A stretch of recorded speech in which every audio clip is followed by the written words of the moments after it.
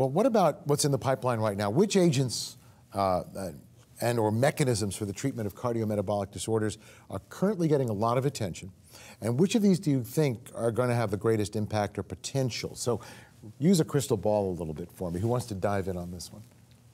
I think Dr. Handelsman is probably the expert, perhaps Dr. Calabrese more Maybe than I. you know some more because of where Which you is the are. best tea leaf reader on the panel? Well, Is that what you're again, saying? I mean, if you focus on diabetes, there's a ton of drugs in the late phase pipeline. I think 25 or so that are targeted to actually treat diabetes or treat some complication thereof. I think there's a lot of promise. I think the bulk of the development, however, is in some of the categories we've already talked about. It's the SGLT2s, it's the dual PPAR agents, it's the, we've got a number of GLP-1 analogs that are still out there in development. We've got more DPP-4 agents.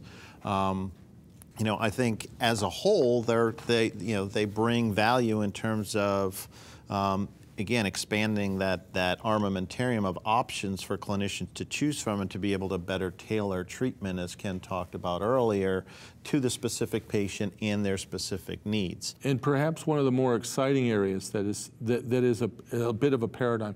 We're now starting to look at vaccines, and we're starting to look at gene therapies.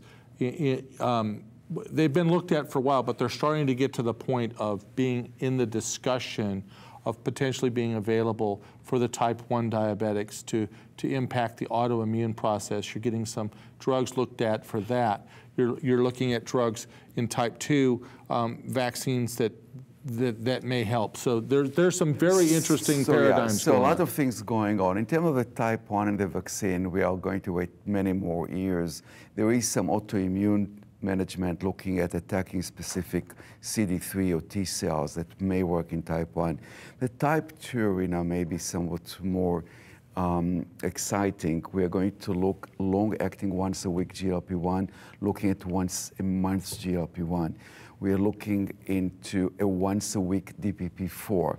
We are looking actually at inhaled GLP-1. So still within the drugs that we have, but they're much easier. Oral insulin is being explored. And oral insulin is good. But oral insulin, I don't give as much hope as I look for, even though it will come, it will come. But the ability to titrate where you need, and you still have hypoglycemia to deal with, which you don't have maybe with the other drugs. So there are a couple newer agents further down the pipeline that would be very interesting. In terms of lipids, I think by having Lipitor right now as generic, we are going to do a terrific work out there, and fibrates are generics. We can have a great work out there. There is some excitement in a couple products looking at improved HDL and reduced triglyceride, as well as further reduction in LDL. There's an autoimmune product for LDL reduction. And just before you continue, very important to also mention the obesity drugs. There are already a couple obesity drugs approved, perhaps 1, 2 will come more. Not only will they reduce obesity, but they will also reduce the cardiometabolic aspect, reduce glucose, reduce lipid, and so on. If the effects are sustainable. If they are.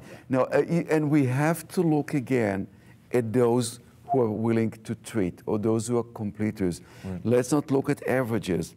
I think the drug will help 30 to 40% of the ones that will start on it, and those will lose a lot. And I think 30, 40% of my patients, it's a nice number. Can I ask a question? Do you lean more towards the GLP-1 agents, because drugs like the Byettas, the Bidurians, the Victosas, because of the weight impact that they have? Well, to some extent, I do lean toward there, of course, and not so much the Byetta, because the twice a day did not work. The once a week works nicer. Also, again, it's a potent drug. I get a 1 to 1.3 to 1.4 effect on the A1C, even if I started low. So I can have a GLP-1 in a metformin, which will give me 2.5%.